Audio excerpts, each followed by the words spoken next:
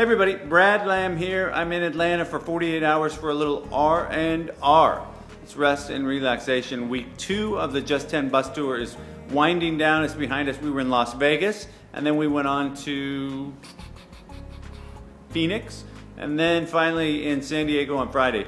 This week was really a turning point for me where we started talking about the problem with food as more than just skin deep and more than just about the fat, and really got a deeper conversation on food as an addiction. Think about that. How is food interrupting the life you want?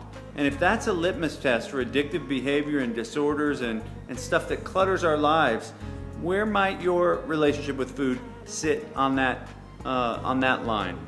Think about it.